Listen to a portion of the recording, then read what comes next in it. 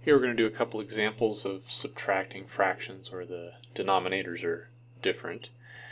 So beginning with the first example, we have 5/36 minus 7/60. So we need to find the least common denominator first. So I might suggest going ahead and prime factoring each of those denominators. So let's see, 36 is 9 times 4, 9 is 3 times 3, 4 is 2 times 2. Let's see, 60, maybe 6 and 10, 2, 3, 2, and 5. So our LCD is going to be made of 2's, 3's, and 5's. And let's see, I'm going to need 2 2's because there are 2 2's in 36 and 2 2's in 60. I'm going to need 2 3's because there's 2 3's in 36, and then I just need 1 5 because there's only 1 5 in 60. So when you multiply this together, what we end up with is 180. I skipped a few steps there, but a little bit of scratch work would show you that you actually have 180. So that's our LCD. Alright, so each of these denominators need to become 180. So we've got 180 here, 180 there. So then we need to answer the question of what do I multiply 36 by in order to make 180? And remember, we can use this strategy of 36 has 2 2's, right? So I don't need that part of the LCD. It has 2 3's, so I don't need that part of the LCD. So the only part of the LCD that 36 is missing is the 5. So I can multiply top and bottom of 5/36 by 5. 60 has 2 factors of 2. It has 2 factors of 2, so don't need that. It has a factor of 5, and it has one of the factors of 3, right? So 3 squared is 3 times 3, and so don't need that one. So the only thing you need is one factor of 3, and so I'd multiply the top and bottom of 7/60 by 3.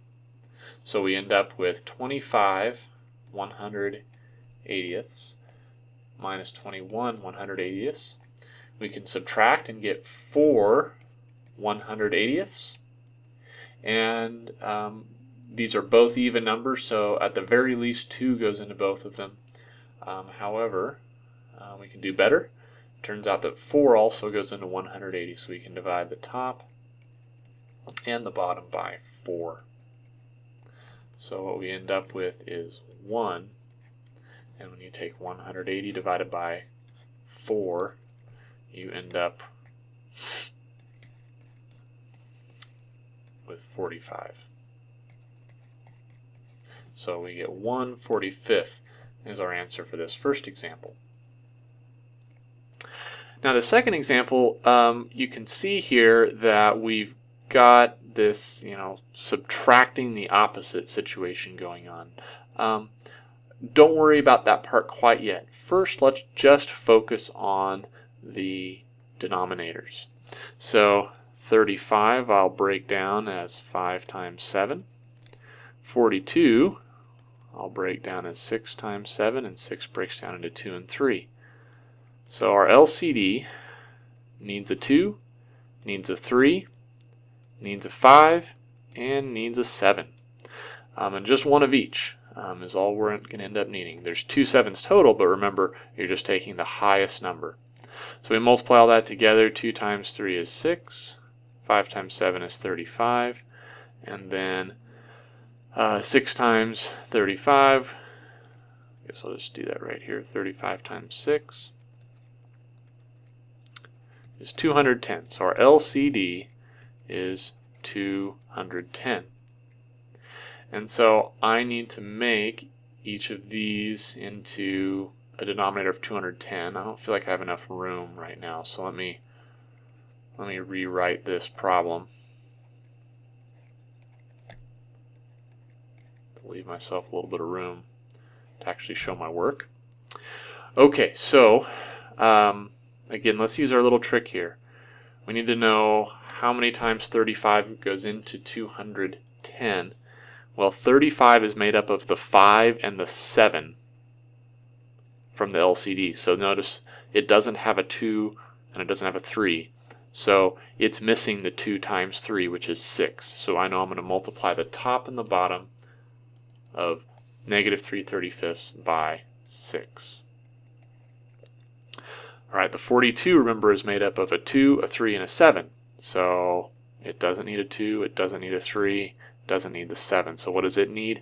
It needs the 5. And so we'll multiply the top and the bottom of negative 11/42 by 5. And so that's going to give us the denominator we need. So that'll give us the the 210 on bottom. So that'll be negative 18 over 210 minus negative 55 over 210. All right, now let's deal with the fact that we have all this minus negative business going on. So remember, you see a minus sign, and it's not just a big number minus a smaller positive number. We're going to cross the line, change the sign. So we end up with negative 18 over 210 plus 55 over 210. And it's a negative plus a positive, so we're going to subtract 18 from 55. So we have 37 over 210.